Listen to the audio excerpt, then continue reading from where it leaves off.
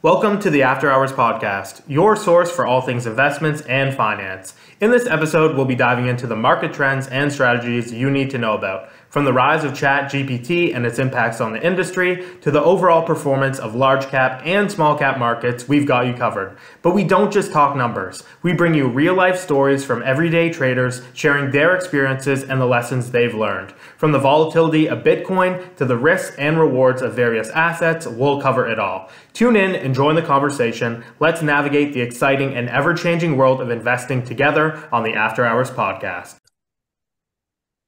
What's going on, guys? We're back with another episode of the After Hours Podcast.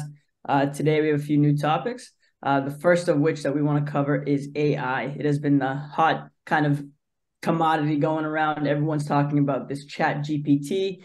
And I know maybe a lot of you don't know what it is. So Alex, I don't know if you kind of want to explain a little bit and we can kind of dive in from there.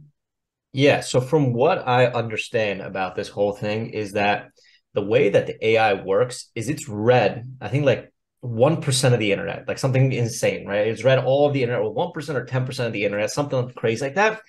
And it takes that information and it understands how to process that information.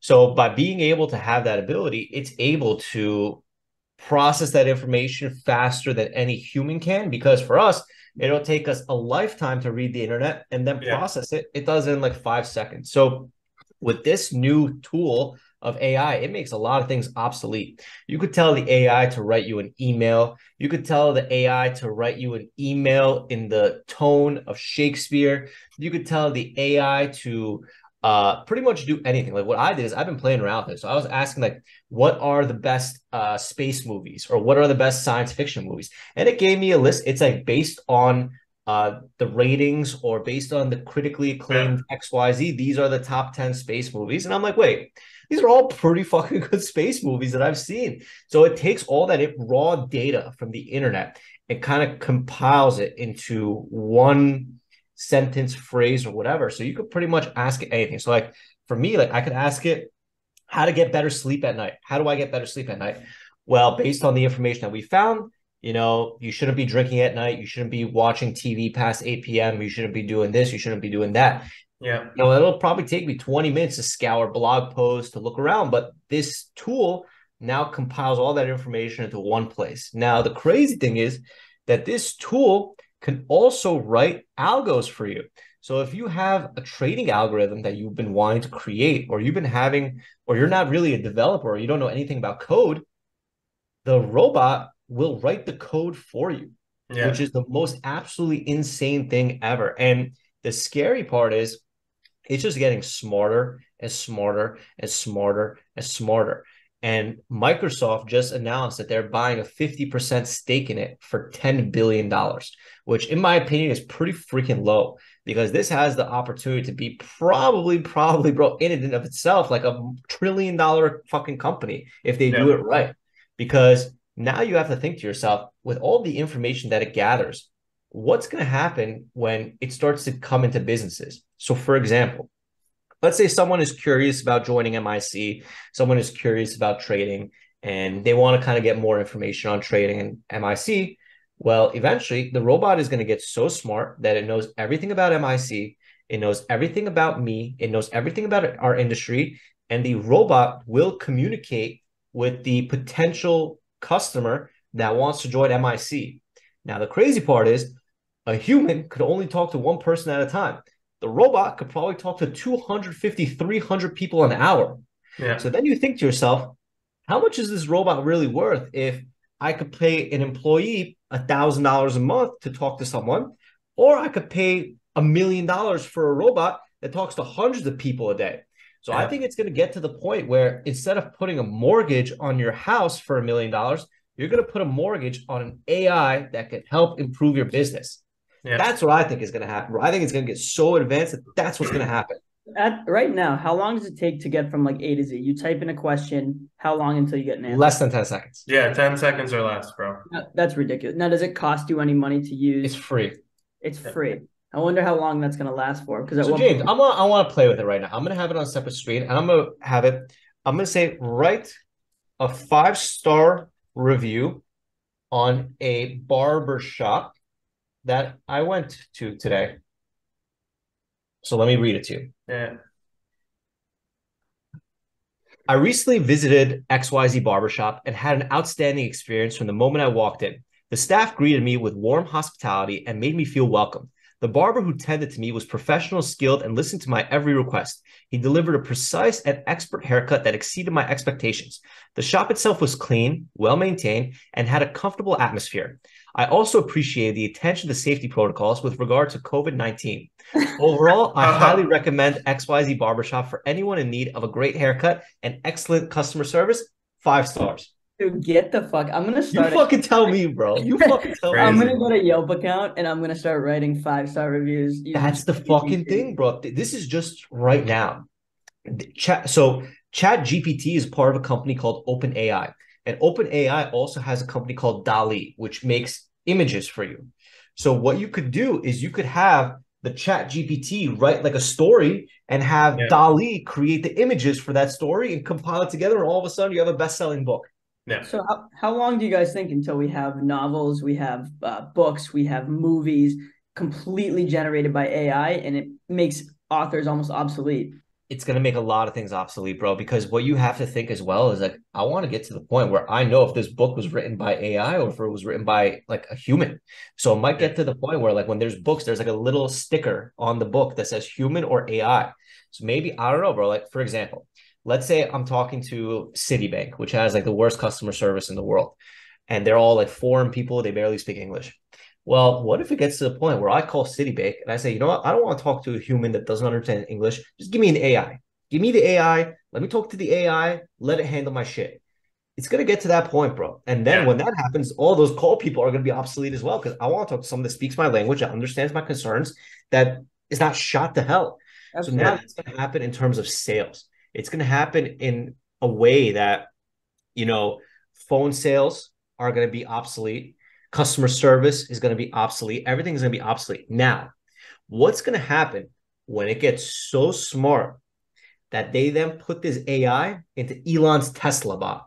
So now you have your Tesla bot that says, yo, bot Optimus, go to Zara and pick out some clothes that you know that I'll like because it knows exactly what I wear. It knows my personality. After scanning all my wardrobe, it knows exactly what I'm going to like. Go pick out a wardrobe for me. Go clean the dishes for me. Go make this steak the same way I like. Eventually, it's going to get to the point where AI is so complex and so advanced that it's going to take over. I don't want to be one of those guys that's like, yo, like the world is coming to an end, but it's at that point where it's so advanced. Or like, so I just asked ChatGPT to write a 5-star review. What if I asked ChatGPT to create me a trading strategy that has, you know, consistent profitability based on XYZ data sets? You know, it's probably not going to be perfect, but it could probably be a really good starting point to get a process going. Or what if I tell it, you know what? I own a barbershop and the barbershop down the street is doing more business because of XYZ. What can I do to beat them at their own game? Eventually, the AI is going to get so smart, it's going to give you recommendations to how to improve your business, you know? Harry, how long do you think until it starts taking like jobs from people? Like, because right now, like, it's not there yet. I think like 2 years or less. Really? 2 years or less, probably. You know, some people are going to say 5, but like they're going to work on this thing like heavily. They've invested the a lot way of money. Technology advances, bro, it's going to be fucking scary, bro. I think we're still time away from it kind of being into the Optimus's brain. Like that's definitely like a ways away, but like it's in our lifetime, bro. It's going to be in our lifetime. Go ahead, Harry. Sorry. I was just gonna say, like, there's also the other side of the coin here, which like I haven't heard like a lot of people talk about. And that's like, what if they rig it to basically just like try and program you to like basically tell you how to think, you know? Like Google, for example, is like you could say pretty left wing, you know, pretty liberal site. Like if I Googled right now, like, is Joe Biden a good president? It would come up and say he's the best president in the world. And if I Googled, yeah, you can maybe test it out right there. Like, is Trump a good president? It's probably going to come up with a bunch of negative reviews. So if they rig ChatGPT to do the same type of thing, and like tell people how to think or do That's a stuff good like point, that, bro. That's are you worried about that? Like, for example, like let's say I'm using the same prompt of how do I get better sleep? What if it tells me that, I don't know, having more salt before bed is going to be good for my sleep. Yeah, right? exactly. Like, I'm going to be, how am I supposed to know? Because at that point, you're supposed to trust the machine, right? If the Exactly. machine's giving you all the information, it might get to the point where it says, hey, like, maybe just drink some whiskey before bed. And like, that's what's going to do it. But drink Jack Daniels whiskey. Yeah, that's what I mean. Like they could rig this thing however way they want. That's why I'm super cautious. Scary, bro. Very scary. Because everyone is going to listen to that. Like, and I was thinking about this like in the shower this morning, like when we were like, I was just thinking about like, like just kind of like reflecting on the whole like Google versus AI type of thing. And like even on the podcast here, like sometimes like James and I will say something and I'll just be like, fuck, like I'll just look it up, And now you could potentially be using, ChatGPT for that same exact lookup because you can get an answer a lot quicker. You don't have to scan blogs. You don't have to do this or that.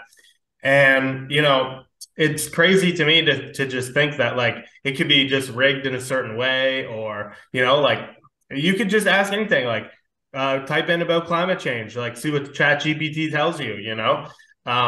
It's crazy to think that like, for me, the best thing that they could do with this is keep it neutral. Like obviously, like there are a lot of people upset at Google right now and Facebook and Twitter for censorship. I think the best thing that they do is just keep it neutral and let the AI scan. The odds of them doing that probably fucking very slim, but I think that would be the best way to build like kind of trust, like Elon's doing right now with Twitter, where he's releasing all the files, he's open sourcing the code, he's really trying to get that trust and showing how kind of the machine's built. And I think if they do that with AI, like a lot of people will definitely trust it. But if, it starts doing shit like you say, where Jack Daniels whiskey can pay the AI to get good suggestions. Well, what if someone says, is day trading gambling or can I make money day trading? And I pay ChatGPT or whatever, Microsoft, $10,000 a day to say, if you want to learn day trading, my investing club is the best place to learn day trading. So I kind of have this belief that there is a big overwhelming push for like honest media and honest reporting. I think that's why Twitter, you're seeing usage at all-time highs. I think that's why you're seeing people kind of lean politically more moderate again and trying to get away from the extremists on both sides. So I'm choosing to believe, and I'm really hoping that a lot of these new AI companies kind of lean that way. I think it's a huge challenge. I know I had an argument with Joe Kelly, one of the moderators, and we were talking about it. And he's like, "Oh, it's not really a challenge to Google or anything." And I disagree because I feel when I go to Google and I search something, I get ads, and then I have to decipher whether I believe what I'm reading is true and real. And most of the time, it's like I have to go to 8 different sources and just to find out, or even Twitter, anything. You have to source it yourself and make sure you believe it. But with this, it's like I'm hoping that these companies see the value in actually reporting and giving real information based off statistics and data, because arguments politically and with everything has gotten to the point where it's just opinion. So if they're using it and coding it the way it should be, absolutely with data and everything, I think it has potential to just be amazing. I think the problem also too, bro, is eventually it's going to get so smart that like every normal Joe is going to have access to like a mega brain. Yeah. And I think that what they're going to do, bro, is they're going to make it the barrier to entry so financially tough that only rich people could afford to use the AI. Like, I really think, bro, it's going to cost like $1 million for like a subscription to use this stuff. And people are literally going to get a loan to use the AI because the AI will eventually make them more money. I think that's how it's going to be, because this is too much power, it feels like, for the average Joe to have. Because like, I'm telling you, bro, eventually it's going to get so advanced where like, bro, people could start businesses using this AI and they'll just keep asking the AI a bunch of shit, right? So I don't know. I mean, like, look, this is definitely something new. It's definitely as revolutionary as the internet is possibly. And we just kind of have to wait and see what's going to happen. Because right now, bro, I'm scared shitless right now. Well, what happens when Elon Musk's Neuralink is equipped with this ChatGPT and it's in your brain? That's eventually what's going to happen, bro. So what's going to happen is right now we're a human and this is the robot. Eventually we're going to merge and we're going to have the super intelligence. Yeah, I don't like that, because I really can't get behind that. Like I really just like, would you put a chip in your brain, Alex? I would. I don't know, bro. I'm a crazy guy, bro. I'm a crazy guy. I'm a curious guy. I might let him chip me. Alex, we'll do it together. I'll go with you. I'm curious, bro. I'm a I'm just very gonna sit curious back and person. fucking watch you guys. There was no health risk. Like if Elon messaged me and was like, "Hey, would you put this Neuralink in your head?" and I would be like, "Absolutely, dude, please," and then send me to Mars because I'm either gonna short circuit or become a trillionaire. So Yeah, I don't know. I just I don't pictured like know. Alex, like some steam coming out of his brain. I was like, all Yeah. right, we got to get this fucker to the All hospital. of a sudden, I'm gonna start going long stocks. Is what I'm gonna start doing. Yeah. I think what's going to happen too, though, is I think the market's going to get like we've seen this like massive like tons of money from like private equity and people with like large amounts of money trying to invest now in these companies. So I think it's going to be like any sort of new company where we're going to find out if it's like a boom or if it's a bust kind of asset. I'm Um, surprised, bro. I'm surprised we're not having like AI sector plays. I mean, I so when ChatGPT That's what first, I tweeted that. Yeah, yeah, I figured we were gonna get like news, like every small cap. For anyone who doesn't know, they live off hype. So they use whatever's in the media, and they usually their shit company will use whatever is the new pumpable news, and they'll throw out a news article about it and try to pump up their own company. So I'm shocked too, but maybe it's just not big enough yet because like when I bring it up to my parents, for example, like they still don't really know what ChatGPT is. Most people who aren't really actively online searching news and all that don't really know too much yet. So it could just be too new and too It early. makes sense though, bro. It makes sense though because every year there's like some sort of theme, right? Whether it be meme stocks, whether it be oil yeah. stocks because of the war, whether it be security, whatever it is, bro. I think and like, bro, like I wish I was like a guy that had a crystal ball, but I really think that the next sector that's gonna have a lot of legs, bro, is gonna be this AI shit. That's what I think too.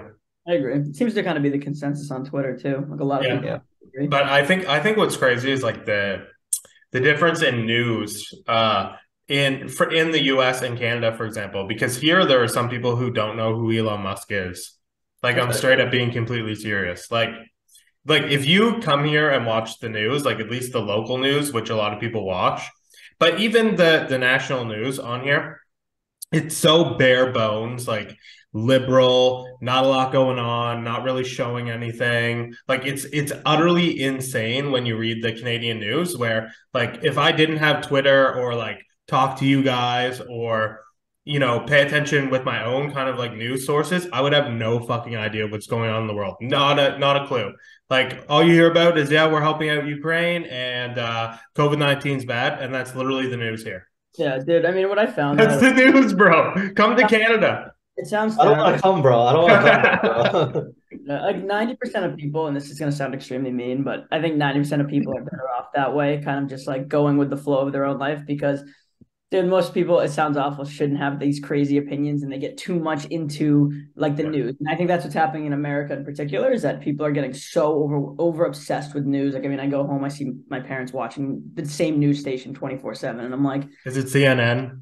I'm not going to describe what my parents watch. It's CNN, bro. The Clinton News Network. Yeah, exactly. Absolutely not. I would not go home. But no, it's just that's the thing, and it's on both sides. You can go CNN, you can go Fox, you can go Newsmax, and you can even go to Twitter and you can say, "Oh my God, these people are obsessed." And that's why I love this idea of AI. Hopefully, taking the right path and being like the overall end all be all of news sources. So we will see. It's going to be really interesting, and I think that people are starting to really understand the power of technology. And I also think it's awesome because dude, there's some lazy freaking people going around right now, not going to work, or they're capable of work and they just choose not to because they feel like, oh, like there'll always be jobs available. Nothing more would excite me for some of this technology to take people's jobs who are being lazy about it and who won't accept it. So I think that's what's going to happen next. Yep, makes sense.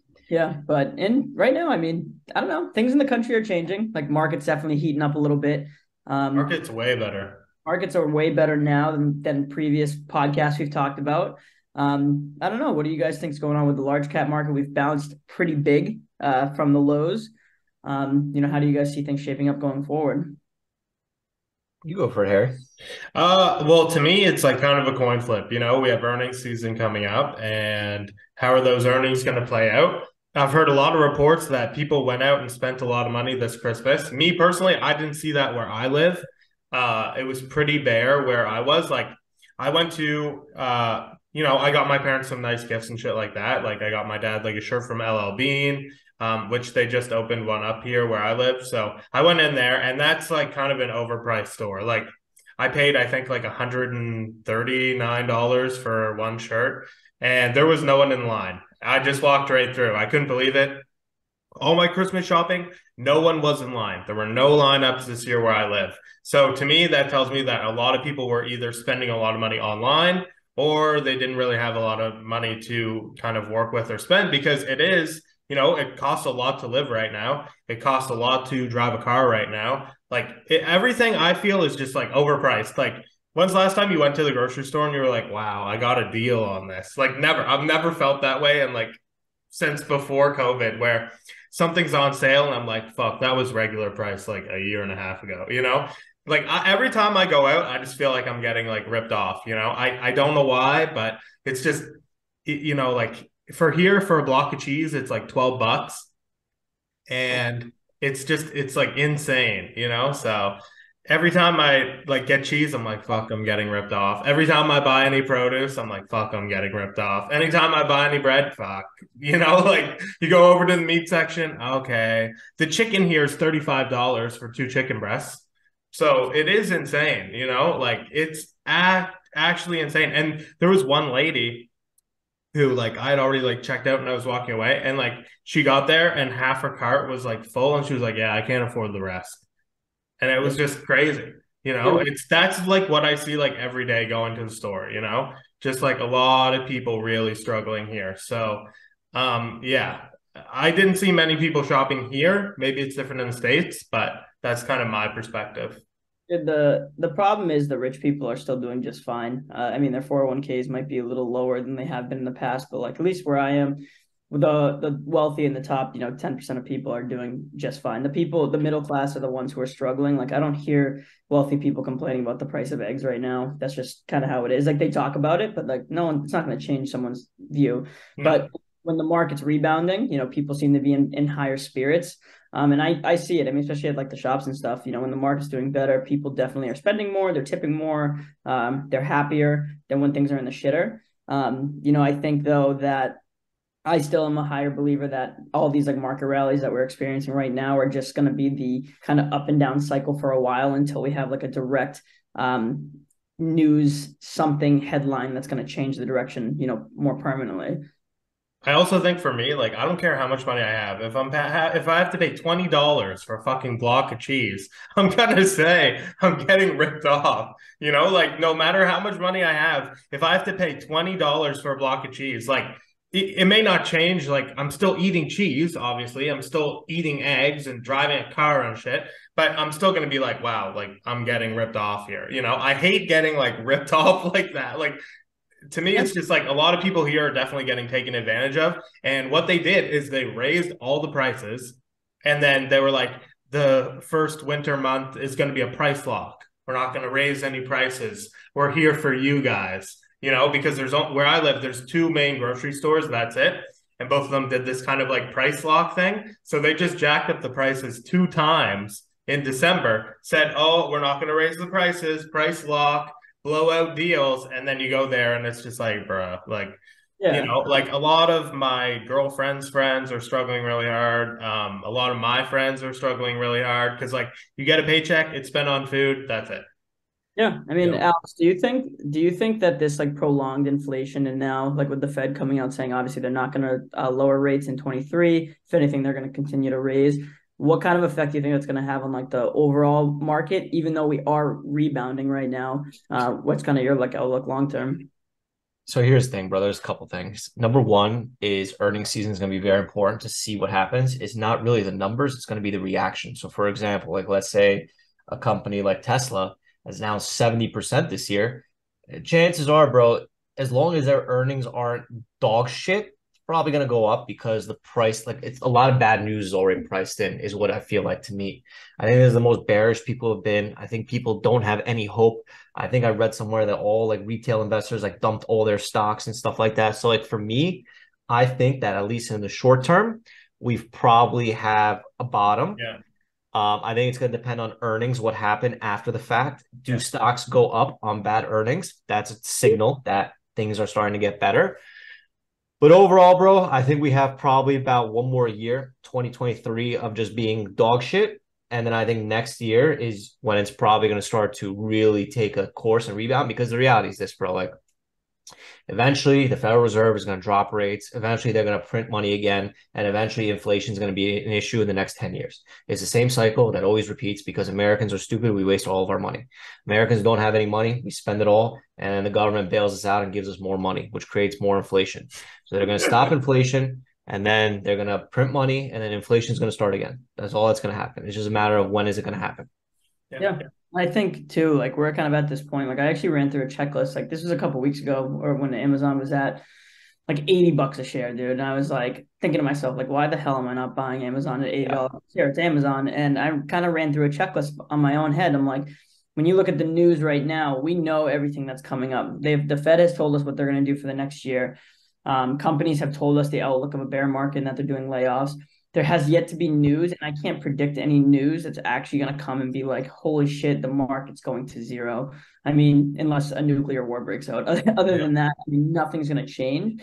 So I kind of feel like we're on the path of just, we're going to bounce for a while or just bounce around. We'll have these up and down days, just how the market usually is, until we kind of come out of this. Like I know from everyone I listen to, people say, be kind of cash flow positive and be really ready until 2025, like, which sounds like really cool. And what you got to remember, bro, is even a company like Amazon, when the 2000 crash happened, the stock went to like $8 or some shit, right? $8 split adjusted $8 is like literally like $1, right? Because Amazon did like a 25 split. So it went to like $1 fucking dollar. Bank of America went to like $2. You know what I'm saying? So like when these things happen, like in the short term, even I think Warren Buffett said it. He's like, Berkshire Hathaway stock went minus 50% 3 times.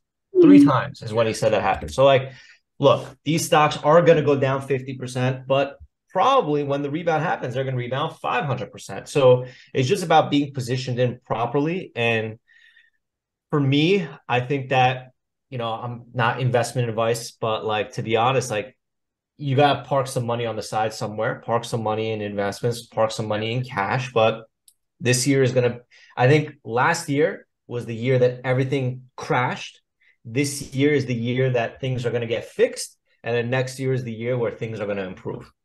Yeah. I mean, you're seeing it actually with like risk assets, right? Like we were talking about, like you're seeing Bitcoin now bounce. Like, why do you think that's happening now all of a sudden? Yeah, Bitcoin's bouncing 30%, guys. So as we're recording this, Bitcoin went from 16,000 to 23,000. And I think that signals, because usually what happens is the market goes down because people pull out money and put it into safer things, whether it be bonds or whatever it is, because they're paying such a high interest rate. So speculative assets like stocks and Bitcoin go down when there's like a safer asset. Like let's say if the bank is paying you a high interest rate, or if treasury bills are paying you, right? But what that's telling me with the stock market bouncing and with Bitcoin bouncing is that people are now speculating that risk assets are the best place to park your money, which is now going to restart that cycle of kind of bidding things higher. Yeah. And I also think like after Christmas, like, you know, like people may have some extra cash on the side or whatever. And don't forget, bro, by the end of the year, everyone had to sell their stocks for losses for tax loss harvesting. Yeah. So the last December was all tax loss harvesting, where people dumped their stocks to save on taxes. So like, I'm sure that has like an effect on it as well. Oh, 100%. Yeah. And I guess one of the interesting things now we're seeing is like with all these risk assets going back up, like we're seeing the small cap market absolutely like heat up. I mean, we haven't, I'm going to knock on wood like 8 times, but we've had almost a runner every day since January 1st. So, you know, and I've seen you guys been doing really well. And Alex, I don't know if you wanted to, you know, kind of before we wrap up, touch on your trading a little bit, because you've been crushing it. Honestly, bro, I wanted to actually ask you about your ring, bro. I want to ask you about that sleep ring that you have, dude, because like I haven't been really getting too much sleep lately. So I want to see if that shit actually works. So I want to ask you about that. Dude, sure. So I'm the biggest skeptic of things. Like, right. Like, I mean, I'm like one of those idiots that will buy, like my girlfriend says I fall into gimmicks because I always buy shit, but then I just need to test it. That's how I am, bro. I just buy shit all the time. Yeah. And you know, I saw this and I saw a bunch of guys like really high level, like traders and like smart people that I really respect, like trying this thing out. And I'm like, all right, I got to do this because I'm one of those people. I'm anxious. I struggle with sleep. I'm very stressed all the time. So I'm like, you know, I need to starting in 2023, focusing on my health. So I bought this thing, man, and I can't believe how accurate and efficient the reporting of it is. I'll show you guys kind of what it looks like. It's just like this little ring, and it has the sensors, like if you can see that in there. and you wear it 24/7. I mean, you can wear it in the shower, like I don't, but dude, it is insane. Like the first night I wore it, like this is a good quick story. First night I wore it, I slept incredible. I got like a great sleep score, and it said like you're ready for the day and like, you're energetic. And it was weird. I felt amazing all day. The next night I went out with a friend for dinner that I hadn't seen in a while. I had a drink, just like one alcoholic drink, but I was out late. And then when I got home, I did an exercise and like I slept like shit. And I woke up and it was like awful sleep score. You need to like watch out for this today. Try drinking water, taking that, blah, blah, blah. When I started trading that morning, I actually made two mistakes, which I never like I never do. And like when you think about it, it's like those days where you're just kind of out of it and not good, it kind of gives you that. And it's like a useful tool for you to be, hey, I slept like shit last night. Before I get to the desk, maybe I need to do something to wake myself up. So from here on out, if I get shitty sleep, I do like a quick exercise in the morning to kind of get my brain flow and clear the brain fog. I try to drink more water and stuff like that. So it's actually amazing. And I know, Alex, you were talking about it, and we've talked about this since I met you, just sleeping. I highly recommend giving it a shot. And there's also a Gucci version if you're really interested in that. So it's but it's cool, man. It's definitely cool. So highly recommended. It's called Aura Ring. So you have to wear 24/7? You don't have to. I choose to because I like to know throughout the day. Like I always, again, I'm an anxious person. So sometimes if I'm getting anxious, I check my like heart rate and it just says your heart rate's actually really low and like there's nothing going on. So it's like it gives me that kind of clarity. Yeah. And also it's like something interesting. I use it as a tool in trading. Like if I'm in a trade, like sometimes I just look at it and same, if I'm like getting anxious for whatever reason, like it kind of helps center me back down and just to like reset. And same thing throughout the day. So Yeah. it's nice. And it's nice to see that if you have a health goal, you're heading towards that path. Like it tracks calories. The only thing is like, I know people are going to say an Apple Watch does a lot of the similar things. I have both. One, I can't wear an Apple Watch when I sleep. I don't know why. I'm a sleep zombie. I rip it off. It's just a weird thing. And I also hate working out with an Apple Watch because I feel like I bang it on weights and shit. So I Yeah. don't know. I've come to really enjoy it. And, you can only wear it if you want when you sleep for like that actual like data, but I don't know. I found it's very interesting, and I really care about health and fitness this year. And it's like a big focus. So yeah, highly recommended. They should sponsor me, and I can maybe get some free MIC. Yeah, get your referral code, bro. Yeah, I'm gonna look at it. Yeah, seriously, but yeah, man, it's helped. Like I said, it's helped my trading a lot. Like I knock on wood always, but trading has been awesome in January. Things have been going really well. It's a great start to the year. So I kind of am trying to assimilate body, mind, and health with performance. So Yeah. I think Love it, bro. Love it. Great job. it's been good. But yeah, I mean, you guys have been crushing it too. So I'm really proud of you guys. Seriously. Let's keep it up, bro. Let's keep it up. Like I was telling you, bro, before we started this podcast, is we've been in a drought for a really long time. And this month may be a month to just clean up and make 5 months salary in 1 month. Yeah. So we gotta stay focused. We gotta be prepared. Yeah. And when the opportunity's there, we gotta capitalize. Yeah, 100%. I think I have one question before we wrap up here, because we're coming up on that 45-minute mark. But Alex, as a trader who has made so much money in your career, and then going to 2022 where you still made a lot of money, but not as much money as like previous years, like any trader in the world. The fact that you're green is even insane to me and awesome. How did you come to this year with a clear and ready mindset to perform and like not think I need to make more than I did in 21 to make up for having maybe a lower year in 22 or not as much action in 22? You know what it is, bro? For me, I just want to be able to show up. And if there's an opportunity, I want to be able to capitalize on it. My brain works based on opportunity. It's if I see an opportunity and I take advantage of it, that makes me happy. If I see an opportunity and I don't take advantage of it, that makes me really upset. So seeing the lack of opportunity last year was definitely a mind game. It really definitely played with my mind a lot. But what I try to remind myself, bro, is just try to stay patient. I'm trying to remind myself that, trading is cyclical. There's certain areas or certain time periods where you can make a lot of money, and there's certain time periods where it's very slow. What I also tell people is, let's say you made $10,000 in 2020, but you made $0 in 2021. You could just say that, in 2020 you made 5,000, in 2021 you made 5,000. You know what I'm saying? That way you can kind of trick your brain into saying, you know what, you made 2-year salary in 1 year. Trading is not very linear. It doesn't follow like a clear path. So coming into this year, as you guys know, I reset my account. I did that kind of as like a test to myself to see how much more disciplined I could be, because we were coming into the year with like not really much opportunity. We were coming into the year with like nothing moving. So I said, this is the perfect chance to improve on my discipline and improve on my process by trading with a smaller account. And you can't make this shit up, bro. Everything just went crazy. Everything. You can't make it up. So I came in expecting to have a slow start to the year, expecting for everything to be shitty, expecting to be everything horrible. And all of a sudden, bro, we had a first red day set up within the first 2 weeks. Yeah. We've had markets going crazy. The last time we had a first red day set up was Bed Bath & Beyond on, so this is being recorded on January 21st. The last time we had a first red day set up was recorded on August 17th. Yeah. August, September, October, November, December, 5 months ago. 5 months ago was the last time we had an opportunity like that. Yeah. That's wild. And it's good to see that. And it's actually amazing because I feel like lowering your account made you better. And you've kind of been like that for as long as I've known you. Like you almost perform better with this, like, and I think I do, bro. I really do think I perform with less. And like, bro, it also comes down to like, yeah, I perform really good with less, but like, bro, like the bias comes in and it says like, if I just had like a little bit more money to trade with, I could have gone a little bit bigger and made a lot more money. So like, it's good, bro. It's good to just kind of trade with that small account, take the money and run, because like, bro, like even with a small account, bro, I'm putting up $4,000, $5,000, $6,000 days. It's $2 million a year if I do that, which is great, bro. It's great fucking money.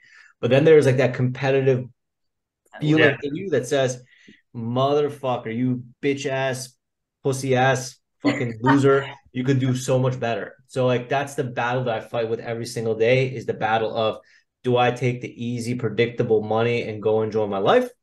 Or do I, push and get more? And I've decided that this year is a year for me just to like focus on that consistency, focus on making that easy, predictable money. And, I'm not the type of trader where like, bro, do I like the money more or do I like the stress-free more? And I've realized that being more stressed and making more money doesn't make me happier. Yeah. So I have to make less money, be less stressed to be happier. So Yeah. that's the scale that I'm focusing on right now. So I want to be able to make less money with less stress that leads to more happiness, rather than adding an extra zero, being more stressed and being more unhappy for something that I don't really fucking need, bro. I don't really need that extra financial money if it means that's going to make me unhappy. So I know a lot of people, bro, that make a metric shitload of money, 10, 20, 30 million, but their entire life, 18 hours a day is the market, bro. And like, for me, that's just, I'm not willing to sacrifice that for money. So I'm just trying to focus on making less, being happier, and enjoying my life, because towards the end of last year, I felt really frustrated that like, business was slow, that trading was slow, like everything was dead. It made me very upset. So like, because I was upset towards the end of last year, I want to focus on this year more on like happiness. And that's where I'm at. Love that. Love that. I think, and I'm really proud of you both. I think you guys are crushing it. And thanks, bro. You too. Yeah, bro, you're killing it, bro. You're fucking crushing it. Yeah, James too. So all of us, keep up the good work, and probably a good time to end it. So thanks everyone for watching. Thanks Alex for coming on. Thanks James, and we'll see everyone for the next one.